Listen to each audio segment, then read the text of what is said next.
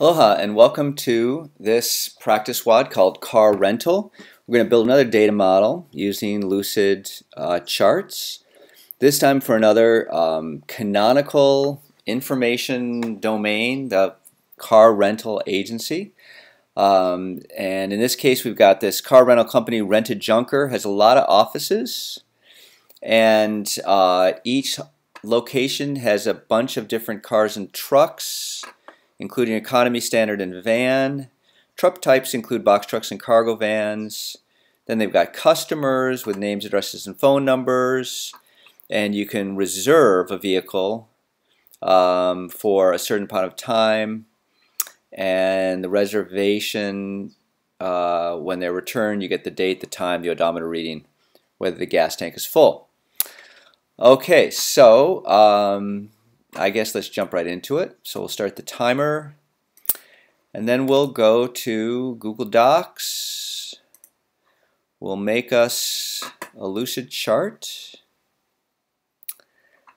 and we'll select, I don't know, well, we can select an energy relationship diagram, although that doesn't seem to do much because, okay, let's go back and find out. This is supposed to be called ERD car rental. Let me move my tab over so it's easier to. ERD car rental. Is that what it said? Yeah. Okay. And then let's hide the stuff that we don't want. None of this. What we actually want is the entity relationship. So we'll add those in. Okay, so let's see what the kinds of entities that we want. Well, clearly offices is one. So let's make an office. Office. And what else do we need? We need a bunch of cars and trucks.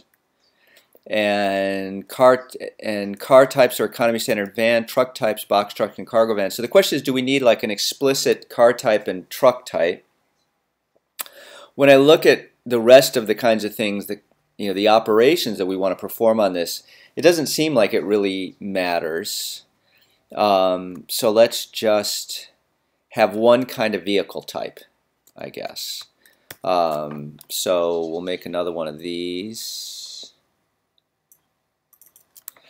And that'll encompass, all the different kinds. And then if we have vehicle types, we actually need, specific vehicles. That's pretty clear. Vehicle. And then, let's see, and then, so we got an office, we got a vehicle type, we got a vehicle. And then we can reserve, so we have reservations and we have actual rentals.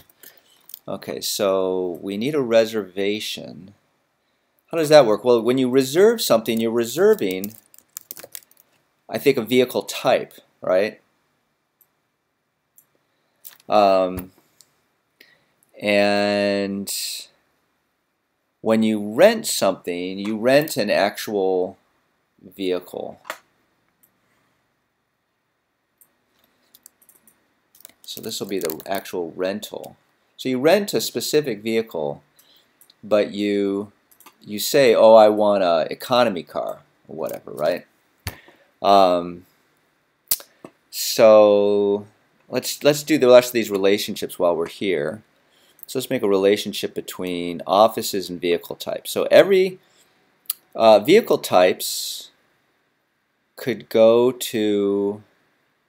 be associated with 0 or more. Am I on the right side here? Yeah.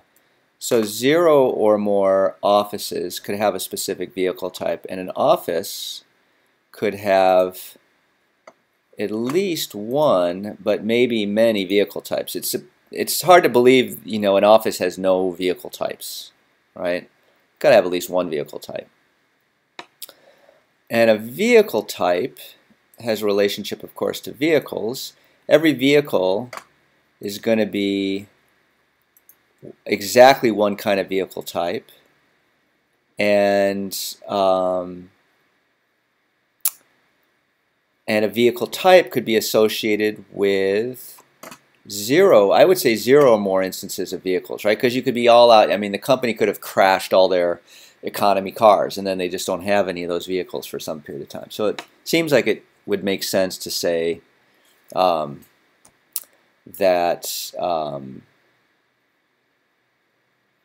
that it's zero or more. Okay, so coming down to this dude. Now, what's the relationship of vehicle and rental? Well, every rental instance is associated with exactly one vehicle. And a vehicle, of course, could be associated with zero or more rentals. Right? A vehicle could have never been rented out, or it could have been rented out a bunch of times. And then if we look at reservation, I think it's the same kind of situation where we're going to say a reservation is associated with exactly one vehicle type, but it could be zero. It could be zero to many reservations. We could have, for some period of time in the history of this vehicle type, there may have been no reservations yet for it. Okay, and then rental reservations, I don't think we need any relationship between that. The only thing that seems to be missing here is the customer.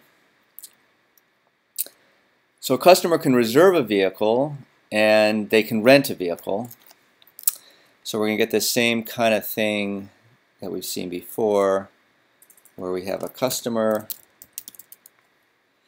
and then they have a relationship with a reservation, and the reservation, a customer can have, I don't know, can a customer have never, that's an open question. We'll just say that you're not a customer unless you've done at least one reservation.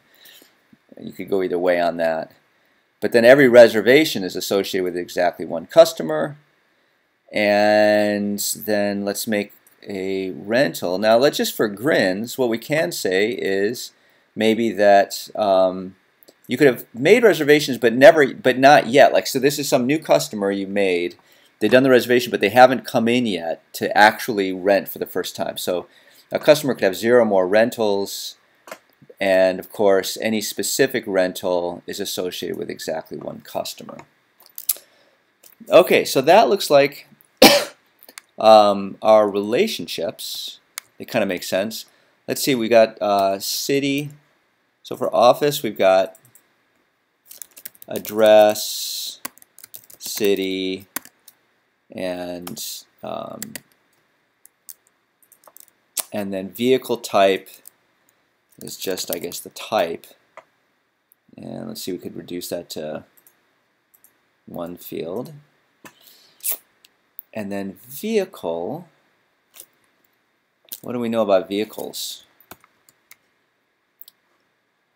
We don't know nothing. Let's just give it like a unique ID, which might be its license number. And then we'll use this crazy thing to reduce the fields to 1.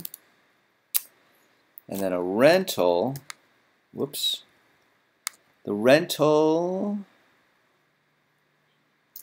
date out, date in, odometer, and gas tank. So for this one, we got to make another field. So date out, date back, odometer, fuel level upon return. And then customer, at least there's a name. I don't know. Anything else we need to know about customers? I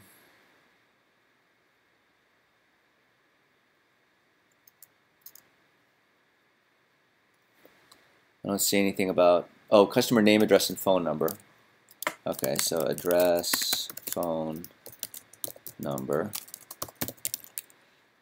And then reservation, date made. I don't know what else we need to know about a reservation. Let's see if I can see anything. Reserve a vehicle for specific, oh, days needed. Okay, let's put days needed.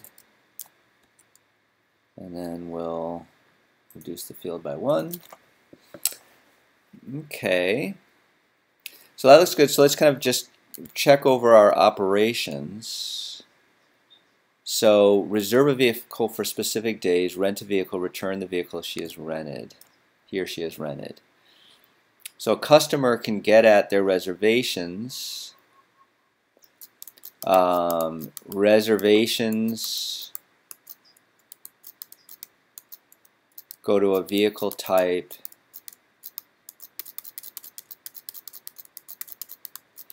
From the vehicle type, we can get the office that it's associated with. And we could also have this go directly to the office. I think this reservation could be associated with an office and then to the vehicle type. Or we could have 2 of them. You know, we have a relationship with both a vehicle type and an office. Maybe we should... and so that would be also, you know, a bunch of different ways you could do it, which just makes different queries more or less efficient. Okay, so the date, the reservation days needed, date, this is actually date needed. Days needed. Okay, so I think with that, we've basically got everything we need. So the only thing left to do is to download. So we'll go to File, Download as PNG, Crop to Content, Print Quality, Download.